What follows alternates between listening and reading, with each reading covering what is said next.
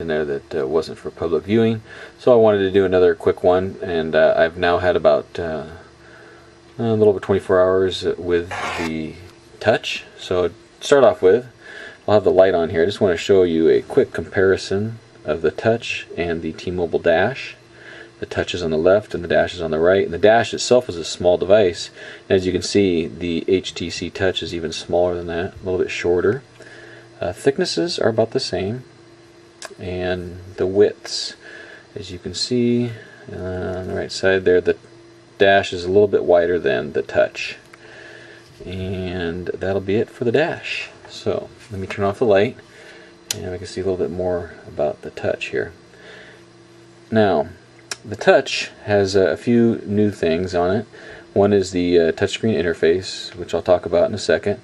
The device itself, I have a lot of pictures on my blog, showing the details around the device.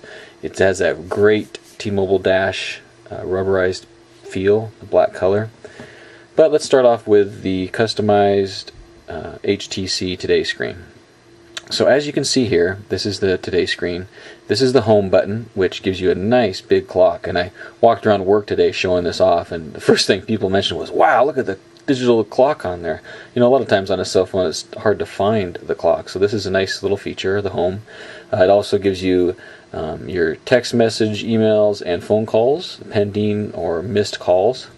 And if you push the next icon, this will give you weather. Right now it's downloading data for Seattle. I haven't gone to the weather for a little while. So as you can see, there it is, 54 degrees, and if I tap it right here again, I see the 4-day forecast. As you can see, we got a decent weekend on Friday, a little bit of rain on Saturday, and nice on Sunday. And then the last icon is some shortcuts. Now these are the default ones, and you can go and customize them all you want. There's brightness controls, there's applications to launch, active sync, lock the device, that kind of thing.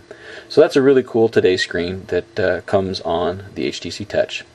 Now the Touch has this new technology called TouchFLO. And as you can see, maybe you can't see, but the plastic for the display is completely flat and goes down below the screen. Now, if I start with my finger pretty much on the HTC logo below the screen and I swipe it up, this little TouchFLO begins. Now, it's called a cube, but there's actually 3 sides to it, 3 displays, and I'll show that to you. There's music, photos, and video. So this is kind of your multimedia display.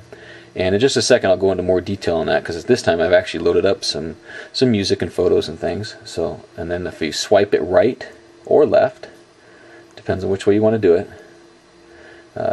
The second slide is some shortcuts to applications. There's email, text messaging, tasks, Internet Explorer, Communications Manager, and your calendar. It's a quick way to access that. And then the last one, I don't have pictures there, but I do have some names of my family. You can add 9 quick shortcuts to dialing people, and then down here you can manage your contacts and the phone, that kind of thing. So let's go back to the first one. I do have some music, so if I was to just tap the music, it starts the Windows Mobile 6 audio manager that's on this device, which is a little bit different than the Windows Media Player that you may be used to. As you can see, it's a touch interface, skin on it. I mean, it's easy to start music, so I've got a song on there. I'll go ahead and start it up. And as you can see, there is a single mono speaker in the back, but as you can see at 80% volume, it's quite loud for a mono speaker, and the sounds are pretty good. Now, I'm going to go ahead and let that play for a second and go back. And as you can see, now on the TouchFLO, let me pause that. As you can see now on the TouchFLO, it actually shows and lets me control the music right from the main TouchFLO screen, which is very cool. Now if I also touch photos, it takes me to the Windows Mobile 6 pictures and videos. Most of my pictures are actually stored on the storage card, so I'd like to go to the storage card, and I actually have them in a different folder, which I wish it would start in. But see, there's some pictures. So then if I was to tap on a picture of my daughter's, it'd pop up. I could view pictures and that kind of thing.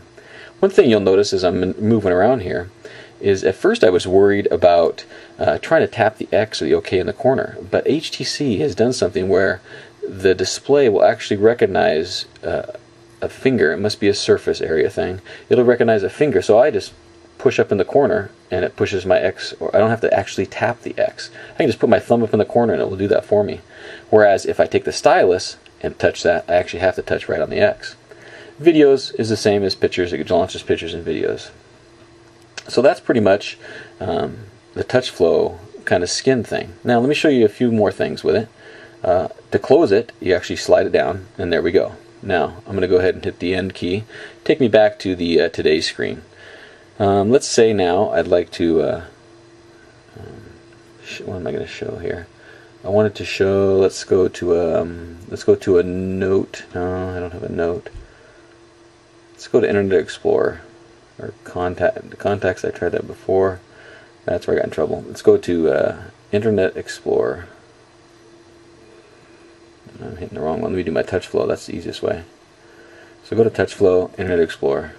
There we go. So it starts with, let me go to my favorites, and I've got blog lines that I like to use for my RSS reading. Start up blog lines here. I'm on a T-Mobile Edge connection. I don't have Wi-Fi connected at the moment, so it's loading up my Edge. I actually do have a pretty decent Edge connection here at home though. So let's go to my feeds. What I was going to show you is something within the TouchFLO that they've taken it to all the applications that have scroll bars. You also have the ability to use the TouchFLO and your finger to easily manipulate the screen. So if I messed this up before because I was trying to pull down like a scroll bar. You actually go opposite. So see, if I start here and I roll it up, there we go. I'm scrolling through my feeds. And then if you want to go faster, you can just speed it up like that. It's a great way to browse through web pages.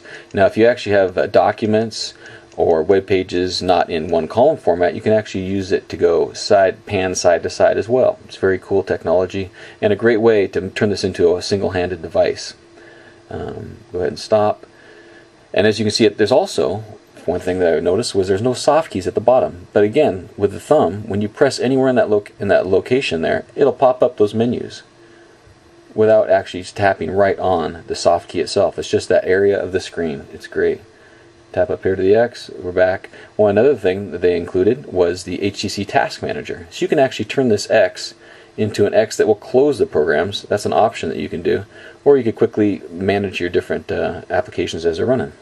So that's pretty much it of TouchFLO and the HTC Touch. Thanks.